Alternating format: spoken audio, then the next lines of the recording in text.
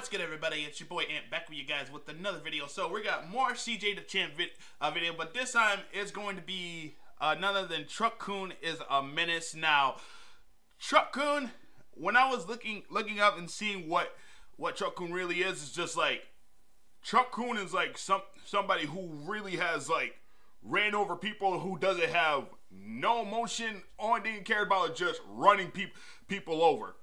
And the fact how they decided to, like, for CJ to do this video, like, I really got to check this out and see this for myself. Like, what does he have against him and why he loves running people over? But we're going to go ahead and check this out. Appreciate all the love and support. And if you're new to my channel, make sure you leave a like, comment down below, subscribe, hit the bell notification for more of my videos. Let's get into this mug. Like, it was so bad, God literally stopped time and said, oh. Hey, listen here, little kid. Your ass is about to get blasted. But I'm gonna reincarnate you, though. But I'm gonna have to isekai your ass real quick.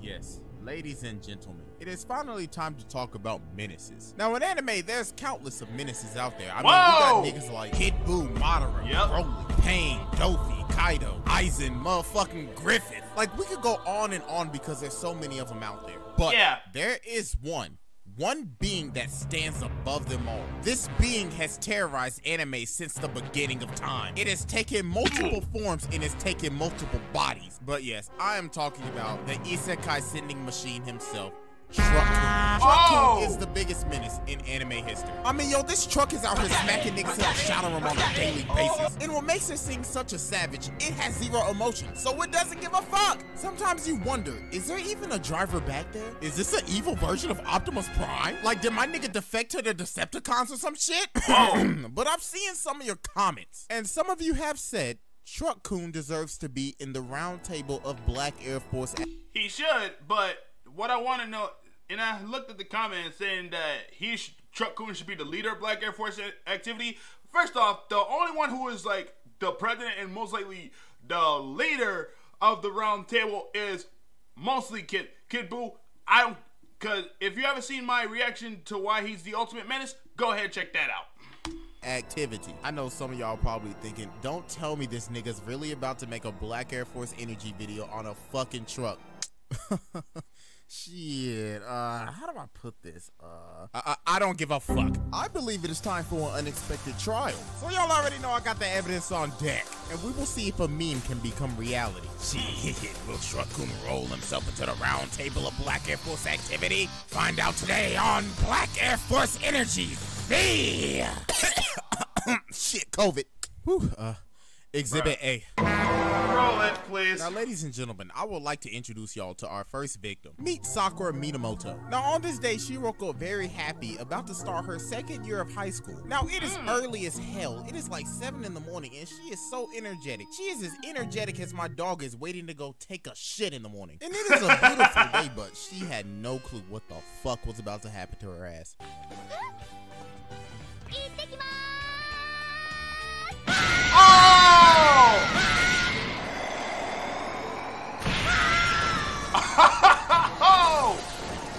Oh my god, damn, nigga smacked the shit out of her ass. This motherfucker hit her so hard, it replayed 5 different times at 5 different angles, 5 different types of speed. Now, we all know in anime, if a nigga hits somebody and it replays multiple times, you know damn well that was a hard ass hit. Damn, you hit that. Especially when, during the Tournament of Power, when Goku went Ultra Instinct against Kefla, and when Goku hit the Kamehameha and they did it 3 different frames, like 3 times. Yeah. It's so hard to replay 3 different times. Like the finishing blow, my nigga. Like, he sent this bitch flying, and she is dead as hell. So fucking dead. Like, she came back as a fucking zombie, nigga. What the hell? Back when she said this line right here, she said that she's kind of a klutz. And I mean, shit, she was not happy because this girl is a dumbass. Who the fuck just goes out into the street without looking to the left or the right, my nigga? Like, exactly. Bitch, did you forget the #1 rule that your parents tell you as a kid? Honey, look both. Yeah, like, we've learned that as kids, like, when you're crossing the street, make sure you look left and right. Make sure that no cars come up and most likely, pow, hit you. And look what happened to her. Ways before you cross the street. Like, bitch, what the fuck are you doing? Stupid as hell. You deserve to get hit by that goddamn truck, goddammit. So after she became a zombie and everything, she had to think in her head, alright, I learned my lesson. Look both ways before you cross the street. Right? Right?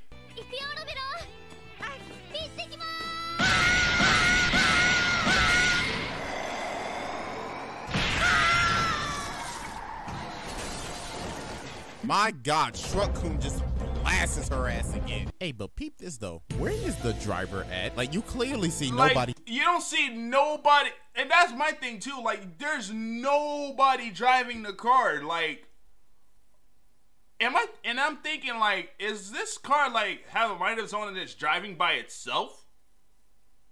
Guess we'll never know.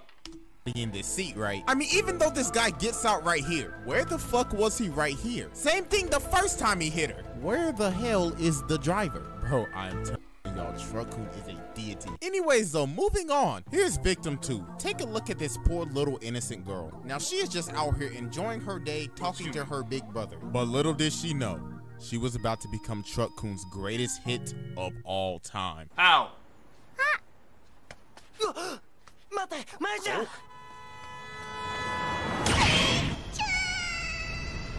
Oh my God, yo, the nigga didn't even no. slow down. This truck hit this little girl harder than EDP on the prowl. Like, my God, bro, her body is gone. Like, my God, bro, that was a one-way ticket to the damn Shadow Realm. Like, yes. Isekai real quick. And look at homie, bro, he like, what the fuck just happened? But my God, yo, this is just another dumbass kid that did not listen to their goddamn parents. Exactly. Look both ways before you cross the street.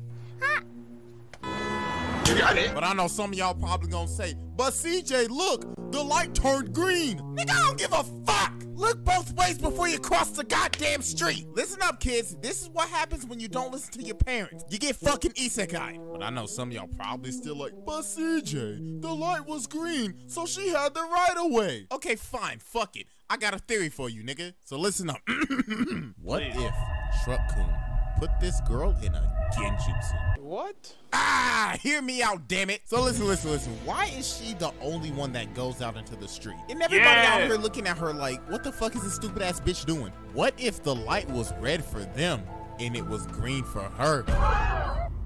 So that's how Truck-Kun led her to come out into the street and to get fucking annihilated. Hey, but you know what? That's just a theory though. But I just want y'all to see the carnage of Truck-Kun. How he blasted this girl into 3 pieces of meat, Connie style, nigga. And then some nigga like, call an ambulance. What the fuck is an ambulance gonna do, my nigga? She is dead as hell. And then look at all y'all at the funeral sad and shit. I hope y'all learned a valuable lesson. Look both ways before you cross the fucking street, or Truck-Kun's gonna come out of nowhere and put your ass to sleep. Like, bro, this is a problem in anime. Like, niggas don't even know how to look both ways before they cross the damn street. They don't. Even the parents sometimes like, look at these dumbass motherfuckers.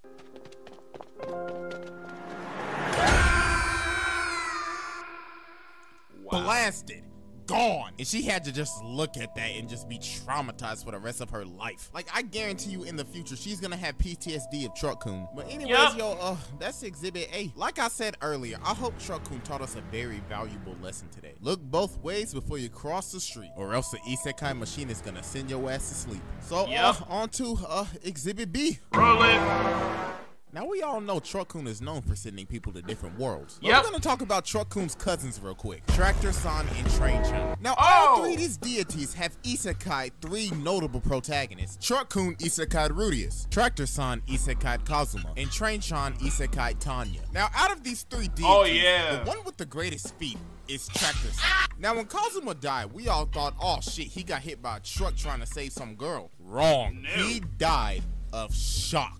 Pure shock. The nigga didn't even touch him. Tractor-san literally killed him just by his presence being there. You know what this reminds me of? This reminds me of when Shanks pulled up on Whitebeard's ship and he was so damn strong, niggas were passing out because they couldn't withstand his presence. Like, this nigga has Conqueror's Haki. Tractor-san has the will of D, my nigga. I mean, look at the fear in his face. Like, my God, yo, this might be one of the worst deaths in anime history. And then we can't forget about Train-chan. Train-chan isekai, the Menace herself, Tanya. Which, by the way, if you haven't seen my reaction of what Tanya did, make sure you go ahead and check that out. It's a feat that we cannot ignore. Like, Tanya has a very, very good chance to make the table. In Train Chan, isekai the bitch. Like, it was so bad, God literally stopped time and said, hey, listen here, little nigga. Your ass is about to get blasted. But I'm gonna reincarnate you, though. But I'm gonna have to isekai your ass real quick. So yeah, that was Exhibit B, the Isekai exhibit, and it is finally time to move into our final exhibit. Oh boy. Exhibit C. Oh boy, what more? Now, we all know Truck-Kun is known for brutal hits, but sometimes Truck-Kun doesn't even have to kill them. Sometimes Truck-Kun just likes to give characters a little scare, such as this little nigga in Erased. Now, as we see, the driver is asleep. Obviously, that nigga Truck-Kun put his ass asleep and took over the wheel, because he said, I'm trying to catch another body today. So Truck-Kun almost blasts his kid to oblivion, but Satoru comes to the rescue and saves the kid. But even though this little kid got saved, you can see the fear in his eyes, the fear in his face. This little nigga's gonna be traumatized for the rest of his life. But what if I told y'all the kid wasn't the target? What if I told you that Satoru was the target? See, Truck-Kun knew Satoru was gonna be a protagonist and help this kid, so he took advantage of that. He said, fine, I won't kill this little nigga, I'ma kill you. So Satoru grabs onto him as... Cause if somehow, the pizza guy most likely was the one that was trying to do a walkthrough, most likely he would have got killed and the boy would have been saved. Pretty sure the boy would have been traumatized for the rest of his life and all, but he did the right thing of sacrificing himself to save the kid. Plan, then Truck-Kun beautifully assists his ass to goddamn Karsama to finish him off. My God, that was a Curry type assist right there. So Truck-Kun accomplished two things in this scene right here. He absolutely traumatized this little nigga and sent Satoru to the past. But there's one last thing that Truck-Kun did that is absolutely insane. And we cannot look over this. Y'all remember when Yusuke was getting chased down by Truck-Kun? Like, this motherfucker was out here blitzing Yusuke, bruh. Oh my God, bruh. Look at the fear in his eyes right now. Nigga probably having PTSD from the first episode when he got hit by a car. My nigga like... Oh, shit. Yep. Here we go again. Alright, so I bet Truck-Kun was thinking, alright, so the car failed to do the job. So fuck it, I'ma have to hit the nigga myself. Like, look at Truck-Kun's determination. This nigga was determined to end Yu Yu Hakusho early. Motherfuckers like, you should be dead. I'm just here to finish the job and correct the timeline. You are an anomaly and you shall be eliminated. Oh. Damn. I'm telling y'all, Truck-Kun is a divine being that watches and sits over all the anime universes to make sure everything goes according to plan. Okay, we really need a bigger table now. Because the ultimate mechanical life form has entered the round table of Black Air Force activity. Like, this nigga's a god. Like, he literally goes into each anime patrolling, looking for stupid niggas to run the fuck over. I mean, Truck-Kun is the anime Shinigami. He is the god of death. I mean, no wonder when Light wrote this man's name in the death note, Truck-Kun came and cleaned his ass up. Like, just mopped the nigga off the floor. No warning or nothing. So make way, this nigga is here. So yeah, that's basically it. I mean, we got some more candidates. Yeah, that's gonna do it for this video. Truck-Kun is the way how he like ran over stupid enemy characters because they didn't look left or right to make sure any car or truck would run them over. And look what happened. And I hope that was a life lesson that they learned. That understand, everybody, that once you're crossing the street, make sure you look left and your right to make sure that you don't get run over, because trust and believe me, if you don't, that's what's gonna happen to you. So if you enjoyed this video so much, comment down below what was your favorite part. I appreciate the time with you guys. Make sure you leave a like, comment down below, subscribe, hit the bell notification for more of my videos. Also show love to my my Patreon. I just created. The Patreon description will be down below. I appreciate the time. I love y'all. 1K is the goal. I'm gone.